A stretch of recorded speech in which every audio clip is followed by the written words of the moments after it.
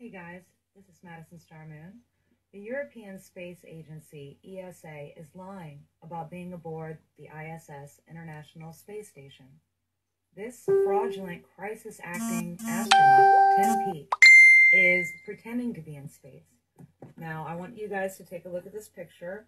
As you can see, there's a British flag hanging up because this is a message to Her Majesty, which is revolting enough on its own. But as you can see, everything in the back behind him is only a green screen. He never moves. He never engages with any of the items. He just stands there, you know, allegedly in space in zero gravity. A couple of things I want you to pay attention to when I play this video is the fact that nothing moves behind him at all in any possible way. You know, the only thing that moves is him, and he barely moves, because I believe he is hanging upside down, being suspended by cables, and in front of a green screen to give the illusion of weightlessness. His sleeves, I'm actually going to have to show you his sleeves in a minute. Let me let this play, and then we'll go ahead and stop and discuss the sleeves.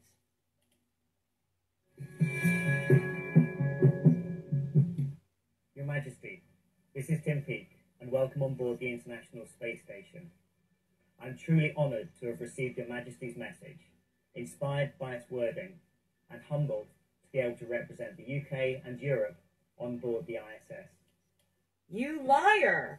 This guy is not aboard the ISS. Look at his lying Shill face, and look how red it is right now.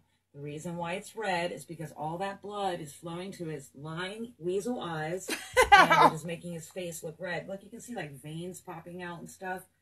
You know, it's obvious he's hanging upside down. This is the thing I wanted to talk to you guys about his sleeves. Look at how tight that sleeve is. All of the videos allegedly from the ISS, their sleeves are like this.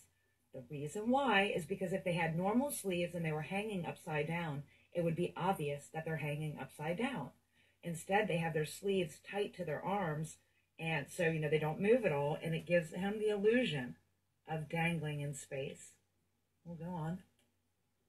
I can tell you it's incredible to look at the British Isles for the first time from space. What a liar. Our islands and our nation are a special place to me, and I hope that the next 6 months will demonstrate to everyone across the UK and Europe how international collaboration and brave endeavour can change our world for the better. Okay, he said for the next 6 months he's going to be in space. All right, here we go. We know that they don't bathe in space. I've already covered that in the last video. So here are his armpits that are being like suffocated by this sleeve. Look at this sleeve, guys. Does this look like a normal sleeve to you? It looks like there's actually something in his shirt. Look at that, how tight it is around the arms. That's not suspicious to you, but anyways. Okay, so he's going to spend 6 months in space with no breathing room in his arms. I guess he's going to wear that shirt until it falls off of him, because that's what they say they do. All right, we'll see what more lies he comes up with. So thank you again for your well wishes, Mom. I hope I can bring the country together to celebrate Britain in space and our great tradition of scientific exploration. And before I sign off, I'm not sure that this has ever been said in space before. It's not being said now. God save the Queen. Oh my goodness. Look at this lying weasel face. Anyways, guys, this is just one of the this is just one of the many examples of these crisis-acting astronauts speaking in front of a green screen. If you just flip your computer upside down and watch these videos, the ones that are like this, you can clearly see that they're just being suspended. Now, some of the other videos, they actually make in a vomit comet where it emulates zero gravity. Now, those clips are very short. Many of them are spliced together as well. But when they do these clips where they're just speaking directly and it's more than 45 seconds, they have to do it this way because they just can't emulate zero gravity longer than 45 seconds. This is bullshit. None of this stuff is here. All of this is just a green screen.